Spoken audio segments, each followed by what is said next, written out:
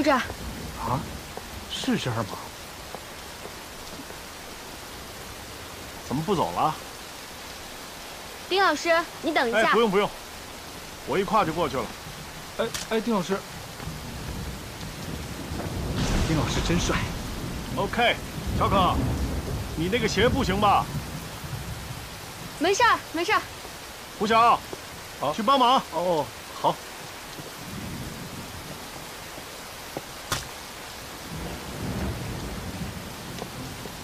哎。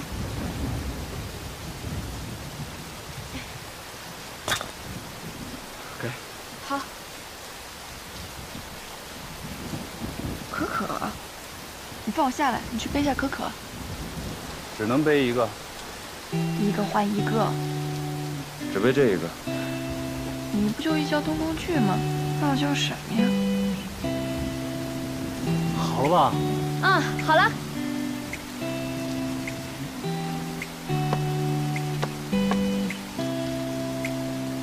丁老师也来考察。可可，小心点儿。孟老师，你们也来了。可可，你注意安全哦，小心点儿。好，你们也小心点啊。嗯，好。先走了，慢点。哎，不是，你们两个什么情况？就你看到的情况。在一起了？在一起工作而已。你看看人丁老师的待遇，还有人扑关，太羡慕。你羡慕呀？你羡慕就把我放下来，我又没有让你背我。你是没让我背啊，这天意让我背你。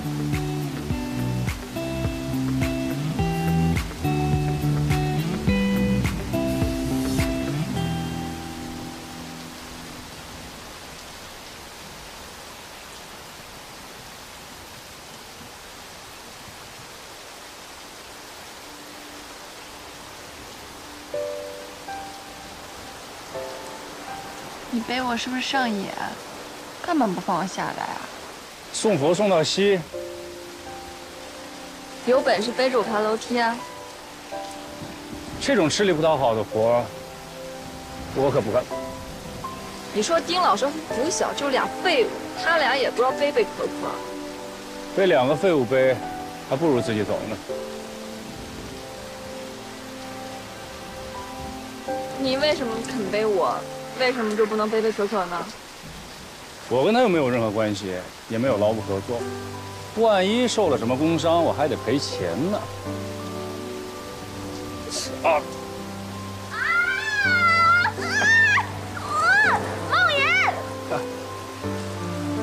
我跟你说啊，你要是再偷袭我，要真把你甩下来了，我可不安慰你。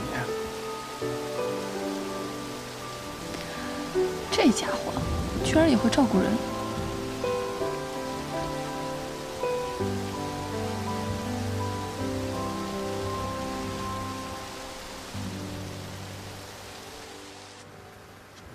水。嗯。小心烫啊。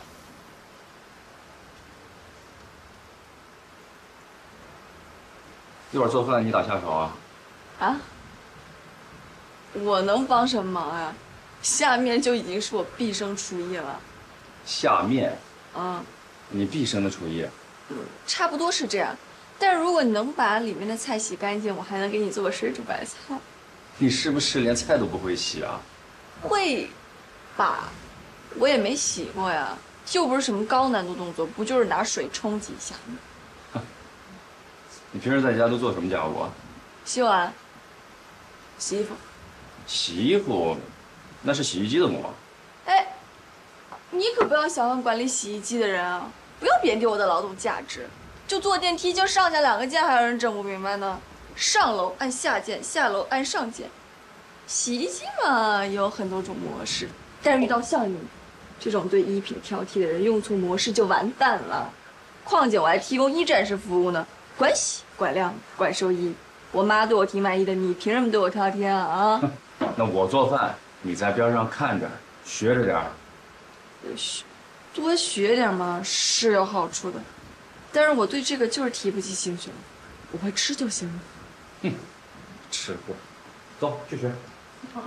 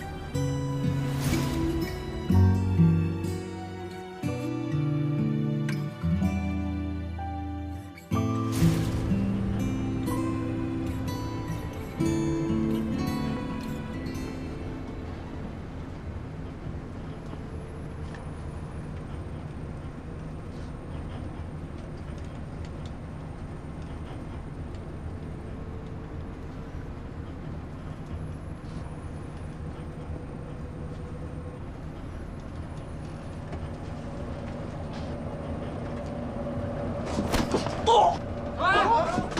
请住手！怎么了？赶紧向女儿道歉。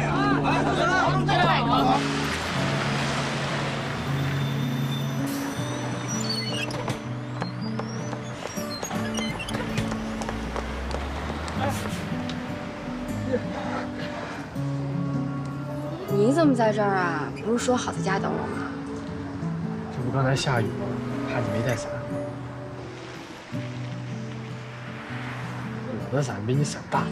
行，你赢了。幼稚，回家吧。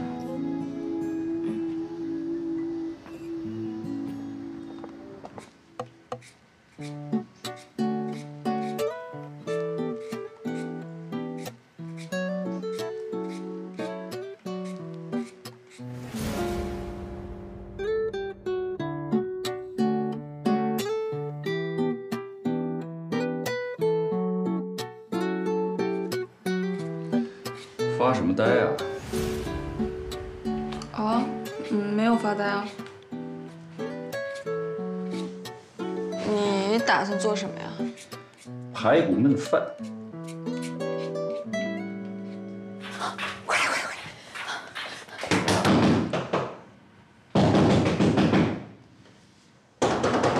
开门的老爷！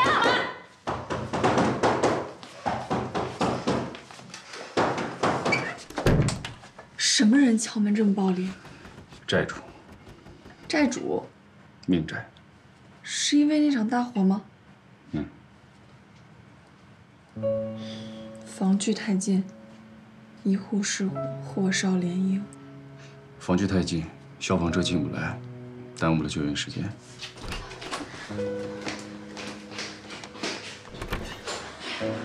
我女儿现在还在医院里躺着，照理说这个医药费应该你主动去付，而不是我现在上门来讨。就是啊，大姐，我儿子已经辍学了，女儿高中没有毕业就已经在外面打工，我们全家人都在还债啊。姐，这个月确实是晚了点，你通融通融，我一有钱马上就还你。我能等，我女儿等不了啊！我现在就一个心愿，能够我女儿快点康复过来。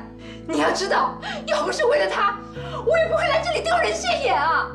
我求求你，我女儿才那么大，就毁容了。就是啊，你说你们全家都在还债，可我老公再也活不过来了呀。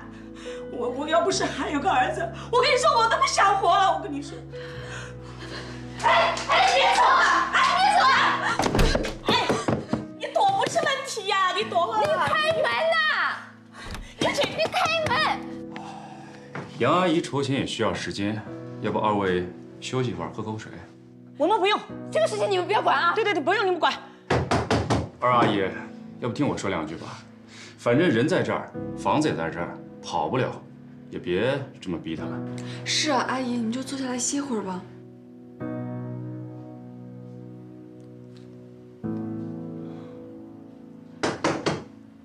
老杨，我知道你，那场火灾以后你也不容易，可我实在是没办法，我才来找你的。我也不想为难你啊，我家已经毁了，我现在一心只想把我女儿救回来。我理解你，我求求你，可怜可怜我女儿啊！就是啊，老杨，你如果来钱了，你就先打给老崔吧，咱们先救救他的孩子。我老公的赔偿费，你就看着办吧。那我们就先走了，你记得联系我们啊。记得给我们打钱啊！我们走了啊。阿姨，你们慢走。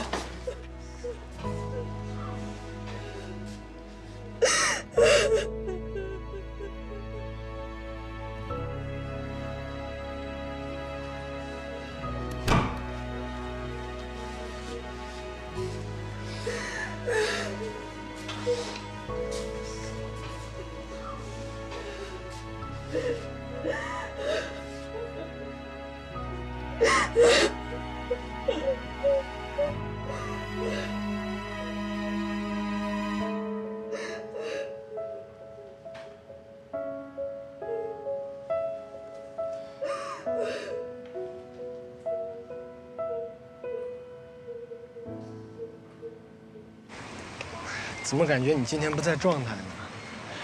是不是不开心啊？没有，今天跟丁老师出去考察，有点累。累了？拿着。怎么了？我不冷。谁说要给你批了呢？来，又要背我呀？行，给你个机会。上来。跟你说件事儿。今天公司同事要给我介绍女朋友。那很好啊。很好。你也到了谈婚论嫁的年龄。给你介绍什么样的？不知道，没见过。要见见吗？当然见了，见了如果好的话，继续相处呗。哎，我跟你说啊，你千万别让他知道咱们俩在一块住，这样人家对你印象不好。想的倒挺周到。废话，你的终身大事当然得多想点了。那你再想想，如果我要是谈恋爱的话，肯定就没有人给你做饭了。这你不用操心啊，我的胃完全可以交给外卖小哥。哼，原来一个外卖小哥就能取代我在厨房执政的这些年。不是那个意思，我就想说，你完全不用担心我，全心全意的去谈恋爱。哎，如果你们真相处了，咱们就别住一块儿。虽然咱们一块儿长大，但是也得考虑人家对方的心情啊，是吧？算了，不跟你谈这些。怎么了？出师未捷身先死。就你有文化，拽什么古文？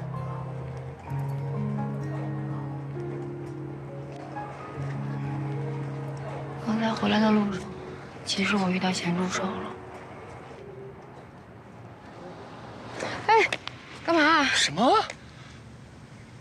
你哪儿吃亏了？是我最多的地方。什么情况呀？没什么情况呀，就公交车嘛。公交车你还不知道，人挤人，躲不开。不是，那你可以向其他乘客去求救啊！你报警，你为什么不报警呢？报什么警呀？就一两个咸猪手，我还解决不了啊！我不是天真，我有丰富的公交使用经验。哎，你干嘛去啊？我去找那小子算账去。陆一鸣，你算什么账啊？上哪儿找去啊？再说了，我下车之前我还给了那人一脚，我算是报复回来了。我今天挺累的。可是陆一鸣，我挺累的。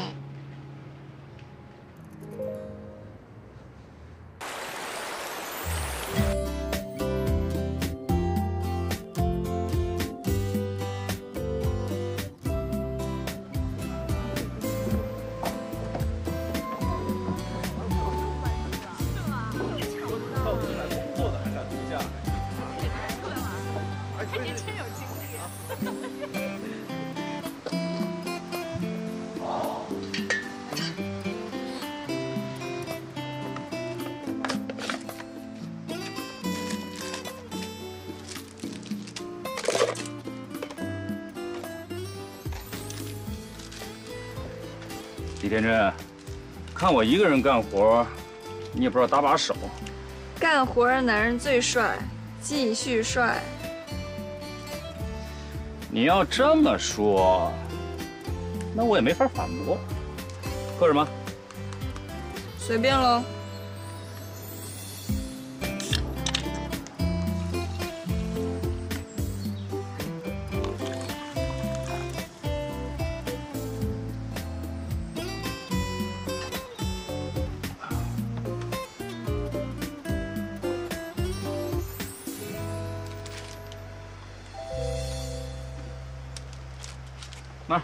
张嘴。手没洗啊？孟言，你刚带我体验完邻居家的悲惨生活，让我对火灾和不幸有了代入感。现在又莫名其妙来到这儿，这回我们要体验什么？体验活着。你怎么这么安静啊？我在想一些自己的事情。我记得上一次野餐，还是在很多年前。这2天你住在房东家，感觉怎么样？房东家应该欠了不少赔偿金吧200-300万，足够压垮一个低薪家庭了。家里没闲钱，难怪顾不上粉刷墙壁了。房东的2个邻居，一个因为那场火灾丈夫死了，还有一个女儿重度烧伤，躺了很长时间，好不容易身体恢复了一些，又要花更多的时间进行心理重建，要一个花季少女接受容颜被毁的事实，确实很难。房东家被债务拖垮，一场火就毁掉了3个家庭。欠债大不了还钱，可命债怎么还？命债可不是自责、愧疚、赔钱下跪就能轻易获得别人原谅的。李连珍，如果是你，你会怎么做？我才不要遇到这种事儿！你不要咒我啊！不是咒你。灾难跟不幸之所以存在，是因为躲不开。如果你真遇上了，你会怎么处理？干嘛逼我做这种设想？心理变态啊！我也就是一个假设，我只是思考一下人生，举一反三嘛。哎，你刚才画的是什么呀？银杏。密码。你工作室密码后4位。0606。为什么？我天天在工作室，习惯了，统一一下呗。这串数字给你带来什么意义吗9年前，我高考前一天。这一天对你来说很重要吗？很重要。那一天，我感觉突然长大了。是不是马上就高考了，可以脱下校服了？哎，我当时也是这么想的。我想着，我要是脱下校服了，我就可以穿出自己的个性了。哪儿来的隐性啊？想象。有一次我去旅行，我也见过像这样的2颗银杏，它们相携而行，不离不弃，走过了无数个四季。它们一起灿烂，一起枯朽，一起走过银杏最美的季节。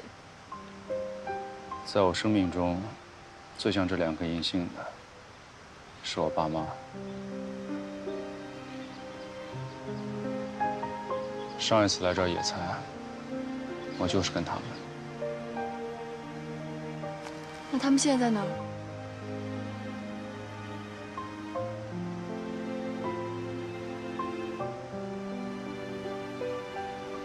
面应该差不多了。像这种没有技术含量的活儿，就不要麻烦我了。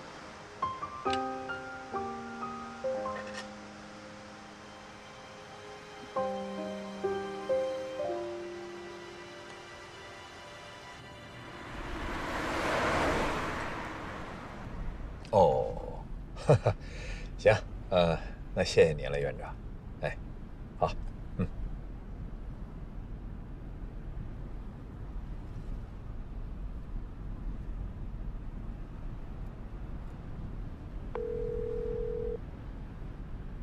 您好，您拨打的电话正在通话中。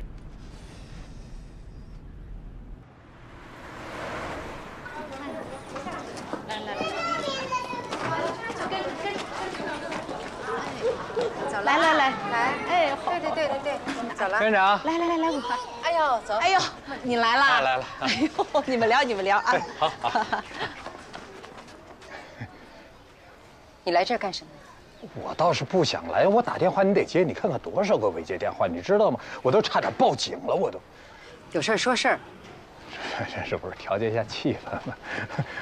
我一猜啊，你肯定在这儿。我知道福利院搬迁，跟院长一打电话，果不其然。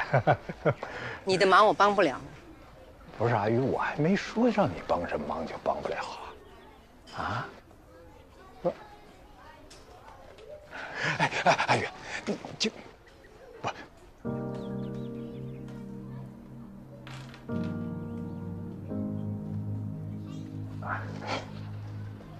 哎，阿玉，你忘了，你答应替我说服天真啊啊！那天你不是答应他，让他自由选择吗？我干嘛还要干这种费力不讨好的事儿啊？那天气氛已经不对了，对吧？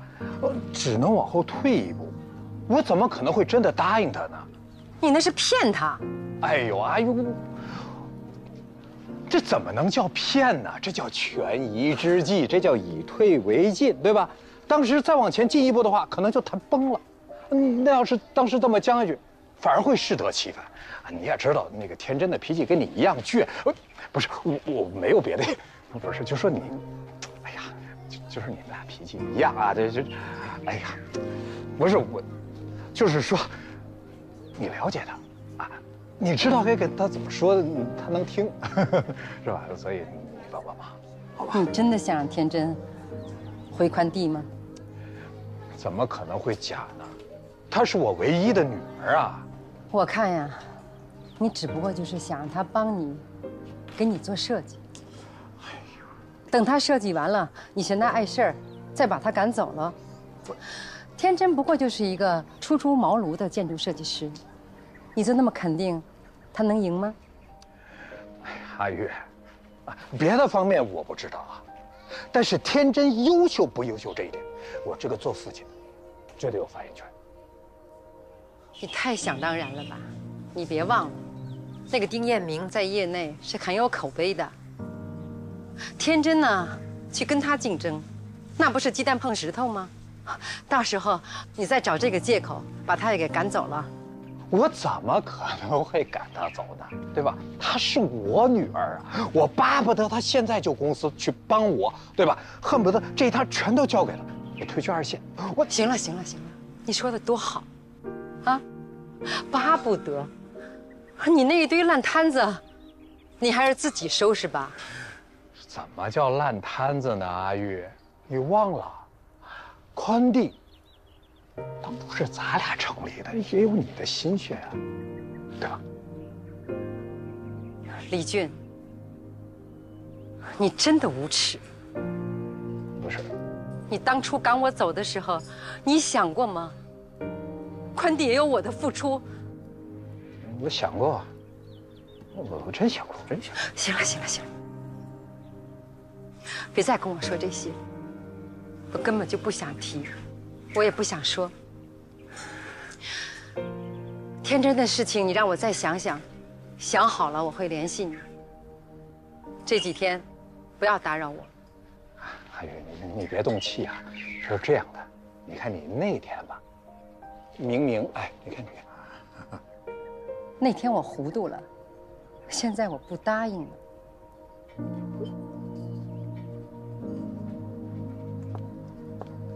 哎，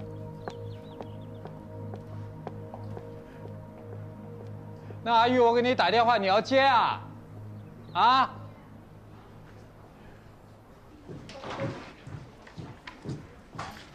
哎，乔可，过来一下。刚好大家都在，我有事情要宣布一下。以后乔可就正式加入项目部了，他协助丁老师做项目统筹。胡主管，以后你就安心做你的设计，待会儿跟乔可对接一下。好的，圆圆姐。好好干。嗯。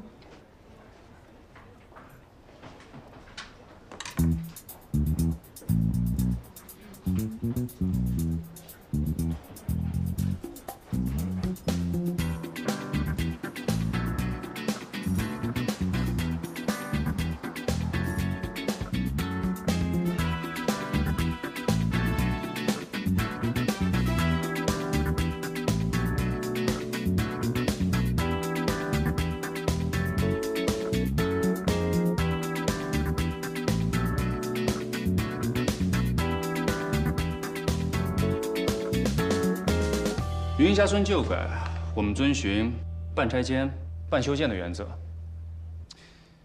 修建部分，比如百年祠堂、老街这些富有历史内涵的部分；拆迁部分，比如这一片密集的楼房，还有福利院等等。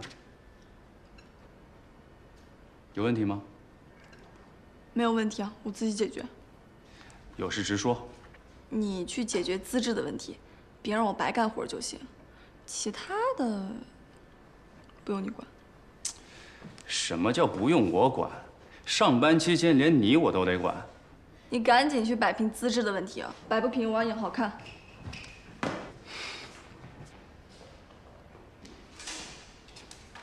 我出去一下。去哪儿？就不告诉你。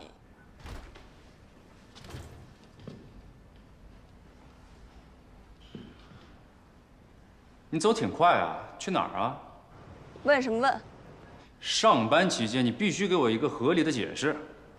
我去找测量数据。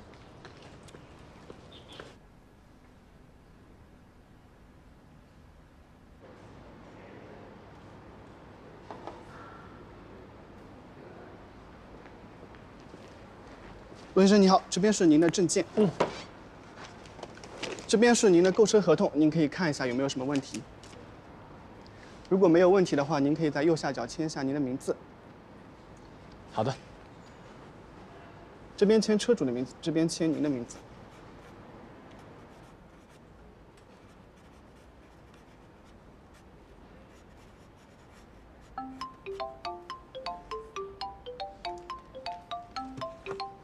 哎。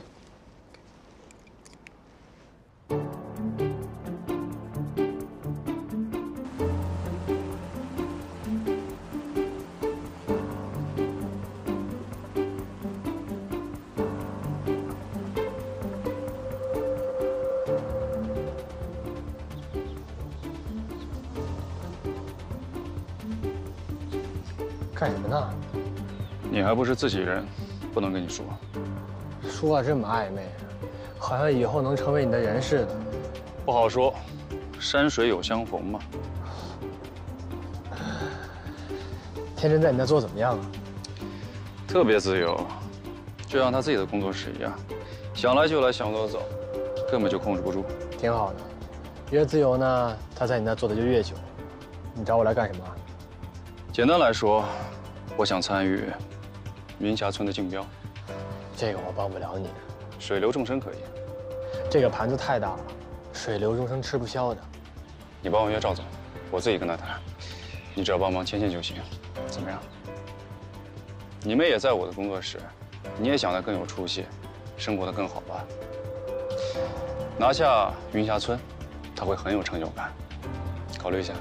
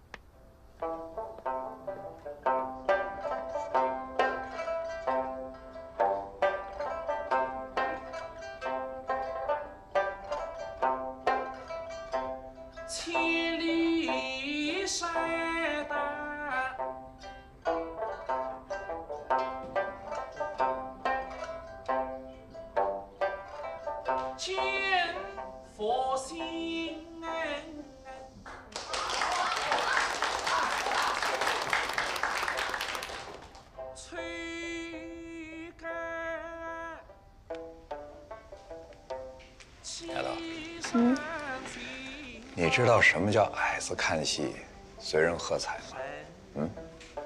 我知道。您这是损我呢。是我没有主见，跟人瞎起哄呗。聪明。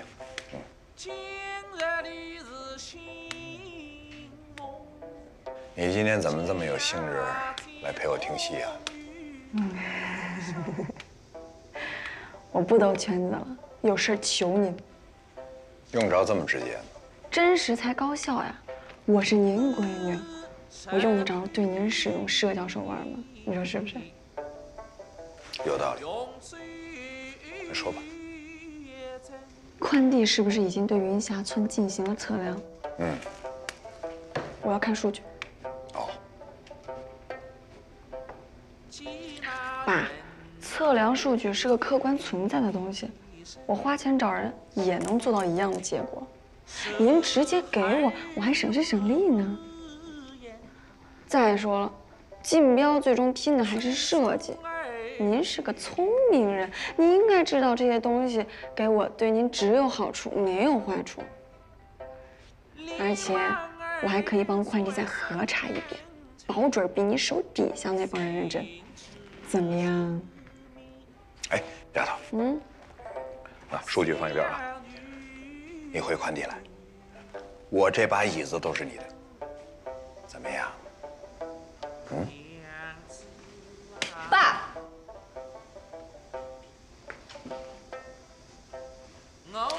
你先回答我一个问题啊，这个孟岩是你什么人啊？啊，给你灌什么迷魂汤？你这么帮着他？我帮的是我自己。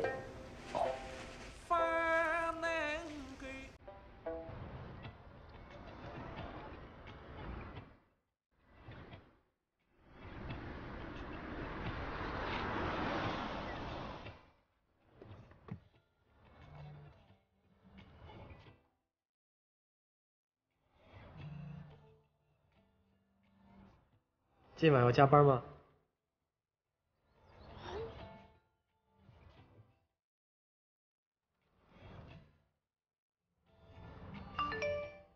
不用，我今晚有事晚点回来。什么事儿？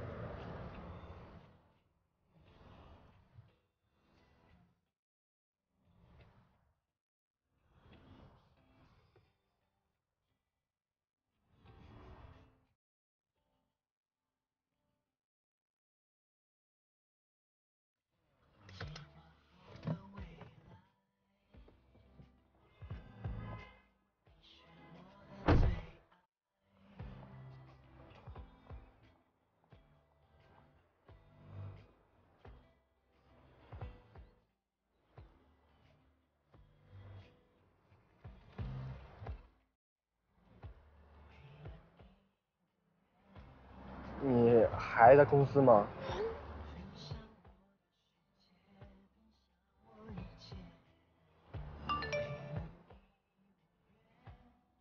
我在公交上，到家再说。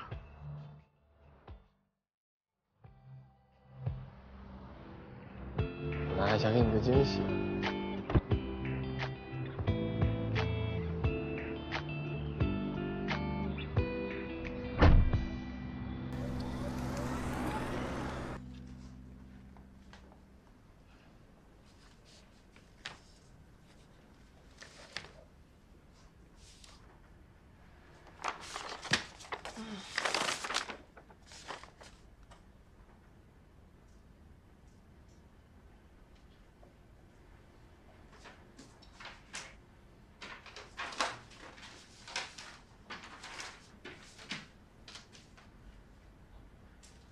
怎么数据都不一样啊？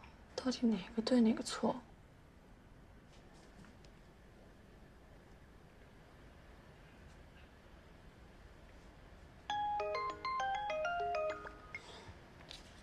你在哪儿？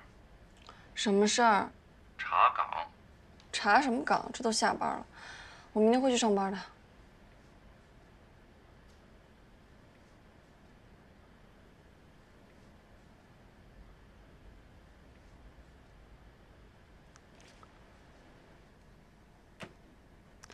温大哥，他们有没有做过3次测量？数据怎么这么糟糕，漏洞百出，这哪像那大企业？不跟你说了。谁啊？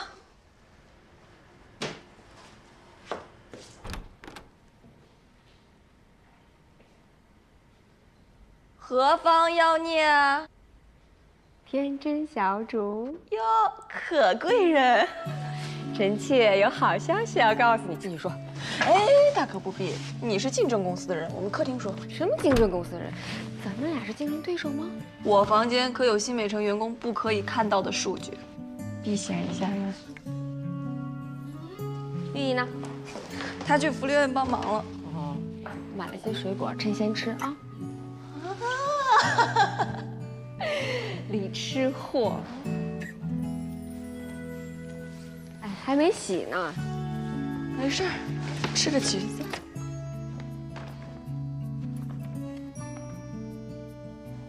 说吧，有什么好消息？我不是竞争对手吗？不说了。嘿，说不说？说不说？说。圆圆姐想重新聘用你。你想啊，福利院呢是咱们第2个家，虽然要拆了，你肯定也想在旧址的基础之上做更好的设计吧？肯定的。我掉梗了。掉。以后我专门负责项目对接，所以你赶紧回来吧，咱们俩一块完成余下村多好啊！回来吧。容本宫再想想吧。行，再给你几天时间，你好好想一想。知道了。